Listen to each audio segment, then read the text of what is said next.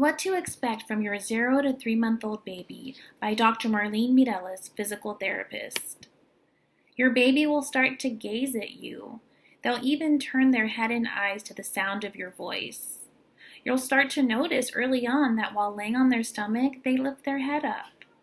By 1 month, they will begin to track a rattle left and right, and by 2 months, they can track past midline.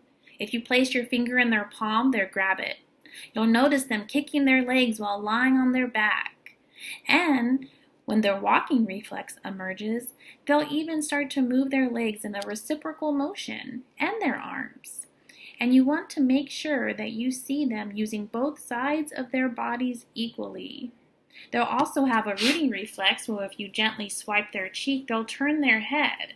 This can also help with exercises when you need to get them to practice rotating their head left and right.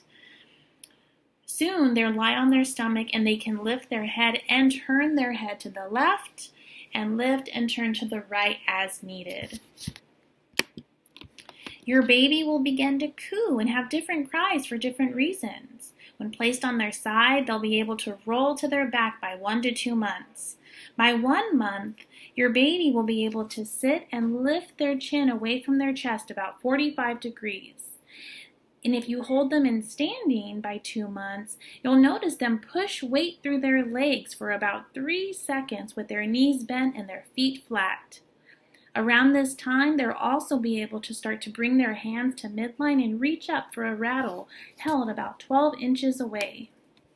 You need to know when to call your pediatrician if you don't see these milestones emerging, if your baby is described as floppy or stiff, if your baby doesn't cry or excessively cries. Also notice if they excessively cry after feedings, if they vomit versus spitting up. And again, if you feel like they're not using both sides of their body, that's a great reason for you to call your pediatrician and let them evaluate them to see if you need physical therapy. Another one that is commonly seen is when a baby is unable to side bend their head to the left or to the right. They're stuck in one position.